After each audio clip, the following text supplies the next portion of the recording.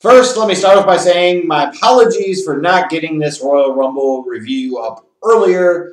It has been one hectic, hellish type of week for me. And, even when you go back to Sunday and just the whole vibe of the day after the big news had dropped, it was like a world of disbelief. Like, really? This just happened? So it was, if anything, a good reminder of the value that wrestling can at times provide to my life. Like, as disenchanted as I can be with a lot of what professional wrestling does and is about today, it also must be said that wrestling has brought a lot of good to my life. A lot of good things have happened directly as a result of my involvement as a fan over 30 years with professional wrestling. So it was nice come Sunday night to be able to say, hey, I'm going to have a few hours of escape, release. I'm going to get to watch the Royal Rumble. And looking ahead to it, there wasn't a ton of reason for me to get excited about the show beforehand. If anything, just needing a release for a few hours and escape from some things made me look forward more to the Royal Rumble than anything that actually happened to build up to the show. And as far as the show itself, it was some really good and quite a bit of really bad.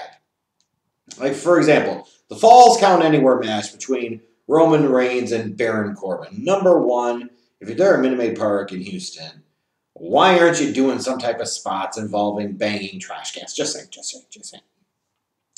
But, I understand you're in a big, huge venue, and the optics of that look really good. It makes it feel like an even more big league type of show. That makes sense. Doing Falls Count Anywhere, though, does that really make sense? And to me, this is an example of a program that needed one more match just to end it versus a program and a story that was entertaining enough and interesting enough where you really needed a big type of blow-off match like a Falls Count Anywhere with Roman and Baron Corbin. You knew you were going to get some shenanigans, some chicanery. You were going to get, frickin' Bobby Roode and Dolph Ziggler involved. You were going to get the Usos involved. The positive of this is Roman winning means you move on from this. Good. If that's what it means, good.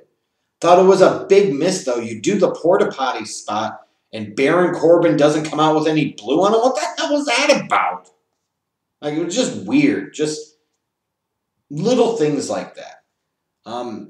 But then you get to the Women's Royal Rumble. And the first half of the Royal Rumble, I thought, was really good. In particular, Bianca Belair was outstanding. She had a big star-making type of performance. And as I'm going through the first half of that Rumble, like everything is rolling, I'm saying, man, this is going to be a really good Rumble match. And then here comes Charlotte Flair. And it all went downhill. You do all that building up for Bianca Belair just so that way you could dismiss her real quick, like, because we got to get potato salad mayonnaise. Charlotte Flair, all the shine in the spotlight here.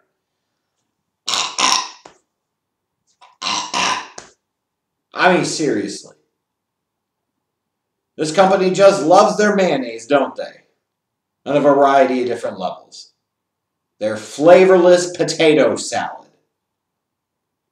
Now, here's what I don't understand. Like, you get down to the final two, and it's Shayna Baszler and it's Charlotte. And instead of trying to, better establish somebody, you decide to force the woman that you forced so many times already to minimal results for reasons that are unbeknownst to me other than nepotism, laziness, and sheer stupidity. And what I really don't understand about this, besides just trying to ask what exactly is the appeal of Charlotte Flair, is there are so many people that rage against Roman Reigns and everything that Roman Reigns represents. And yet it is Charlotte Flair who is infinitely more pounded down people's throats than Roman Reigns is. And yet those same people that clown on Roman Reigns love and adore Charlotte Flair for reasons I do not know. No personality, no charisma. What's her character? Seriously. Bunch of botchy bitch move matches? Like, she's terrible. Dude looking with her messed up plastic surgery overdoing itself. But Roman's the one that's forced, and Roman's the one that's overpushed to the moon to the nth degree. How do you figure? Like, and even her winning this, you can just hear the dejection in the crowd, like, oh, great, here we go again. And that's exactly it. You know, you take all the shine of the first half of the match where you had some good performances, maybe not Beth Phoenix hitting her head on the frickin' ring posting and busted open and blood going all through her hair. But it was a tale of two Rumble matches. Before Charlotte got in there and afterwards. And even like the stuff they were doing with Naomi, and it was really good to see her back. It was phenomenal, as a matter of fact. Natural hair, don't care. Woo! But like the long build up to the freaking spot of hers, like once you started doing it, then you go away from it. And it's like it outlived its usefulness after a long period of time. It really did. And just for her to be dismissed quickly, so that way we could get back to mayonnaise and potato salads. No paprika!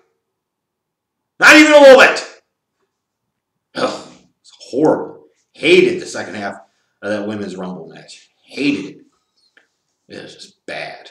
Speaking of bad, it continued with that SmackDown Women's Championship match. Lacey Evans and Bayley. Like, there's nobody to cheer for. You could easily hate both of them. Like, there is no appeal here to this match, and especially the match itself was not good. Like, a lot of people probably agree this very possibly was the real clunker of the night. It was bad, and mercifully, it eventually ended, and that's about all you need to know about that. The surprise for me was the Universal title strap match. Daniel Bryan and The Fiend. They didn't have the red light on this time, thank the Lord. I'm always a fan of trying things and doing things that are different, but you also got to recognize when maybe it's not effective or maybe it doesn't work. They could maybe incorporate it at certain spots, but having the whole match like, man, it would hurt my eyes. And I'm already a twitchy type of eye glitchy mother effer anyways. It just made my stuff even worse. But this match, with two guys that have really good chemistry with each other, two guys that actually have a decent story heading into this match, they put on a really good performance. This was a really good match. So it was at least a middle baseline type of strap match. Certainly one of the best matches we've seen for The Fiend. I enjoyed this one quite a bit. It helped kind of cleanse the palate from that finish of the Women's Royal Rumble match and that SmackDown Women's Championship. Like, this at least felt like it was a world title match that was worthy of a Big Four pay-per-view. So I'll take it. The Raw Women's Championship, Asuka and Becky Lynch. You know, speaking of forces with Becky Lynch, I don't know. This match was certainly better than Lacey Evans and Bayley, that's for sure. But it comes down to, like, people could do all the matches or moves in the matches in the freaking world, and it doesn't matter to me. If I don't care about the performers, if I don't care about the participants, if I don't care about the backstory, if I don't care about any of that stuff, it is really, really hard for me to get engaged in the match. I'm not one of these more modern fans that do not care about any of that crap that actually makes wrestling really good. Just move marks. That's all they are now. Oh, they had a great match. What the hell does that even mean? Everybody flips and bumps around now. That means nothing. And it means nothing. But this was a good match in terms of the optics of it. Again, just no emotional investment at all. So it's hard to say that I really cared all that much. But at this point in time, I was just ready for the end of the night. Let's get to the main event. Let's get to this men's Royal Rumble. How are they going to do this with Brock Lesnar coming in at number 1? And you know what? It probably wasn't that surprising that they served up a big, long line of jobbers. Why'd they have to start off with Elias? Jomo, like, I gotta go listen 10 seconds! This is not supposed to be about Tony and making Tony happy, Vince. This is supposed to be about me and you trolling Tony, Vince. He needed more Jomo. Not enough Jomo equals very homo. And I do not mean that in a disrespectful way. Horrible. We bring back MVP. It was cool to see MVP. It's like it was cool to see Mighty Holly in the Women's Royal Rumble match.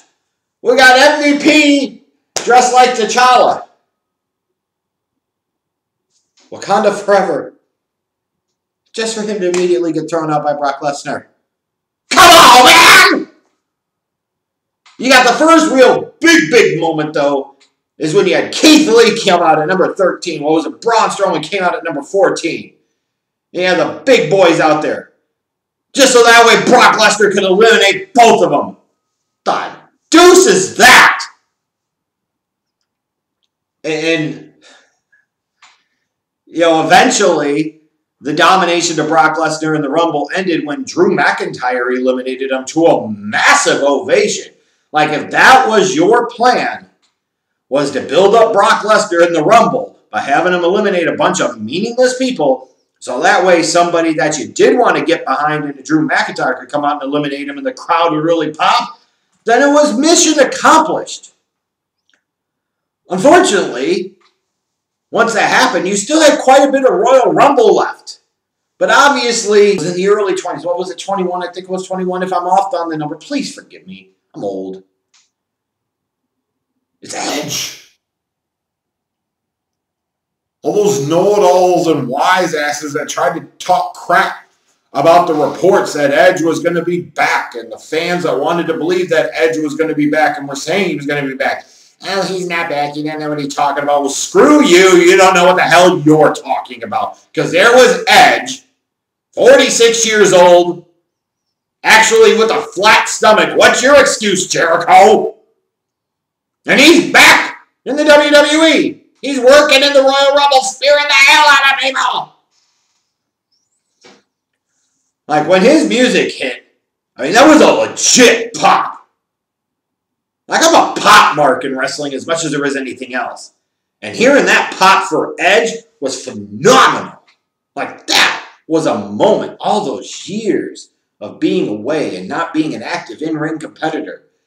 And at a time when a company could use whatever the heck they can get their hands on, to be able to bring back somebody like Edge, who was never truly a top guy, but a somewhat top guy, part of that Fortunate Four, those really reliable hands, you know, certainly is a welcome addition to me. The teasing of Rated RKO for a little while. That's right. It's about ego, baby.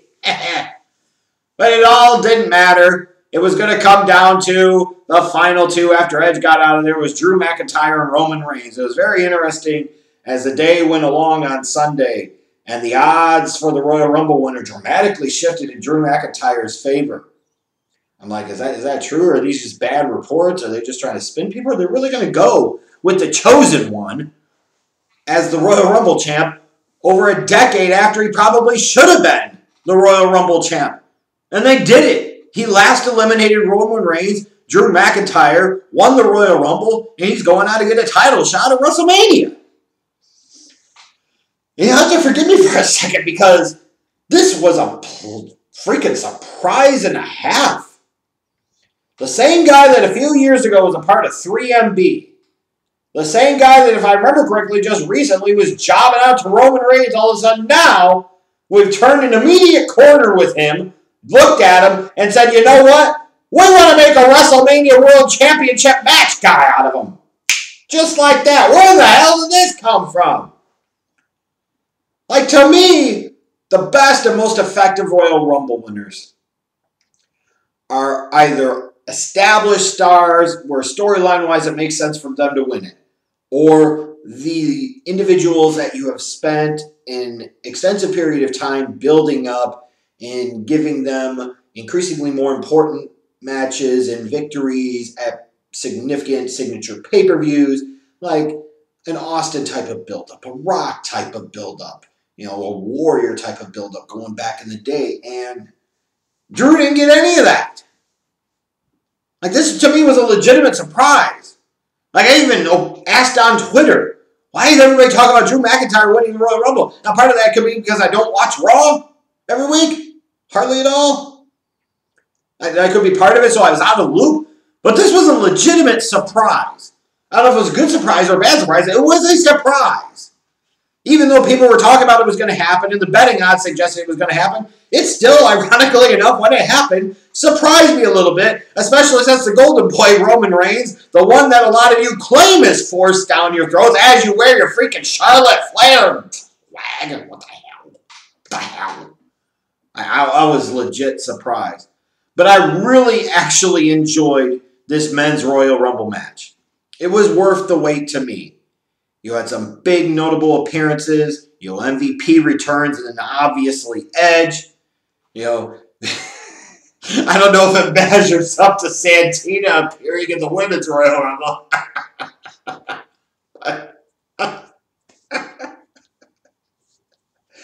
But, oh God. Whew, Santina. But it worked with Brock Lesnar at number 1. I mean, did we really think he was going to go all the way to number 30? Hell no. He was winded after 3 minutes. He was gassed. He was blown up. But it worked. It was like, you had the first half of the Rumble. Then once Drew eliminated Brock, then the rest of the Rumble happened. But whereas you had a tale of 2 Rumble matches where it was dominated by Bianca Belair, and then Charlotte Flair came in and ruined everything. In this one, you have Brock Lesnar dominate early, Drew McIntyre eliminates Brock Lesnar, and then you still have a whole other half of the match that actually worked really well for me. So I enjoyed it quite a bit. The show itself, like I said, if nothing else, it was a nice escape for the realities of life and death for a few hours on Sunday night. The show was not overwhelmingly awesome. I got 2 matches that I really, really enjoyed. That strap match was good. The men's Rumble match, the main event, was very good. And the rest of it I could pretty much do without. And it's that simple.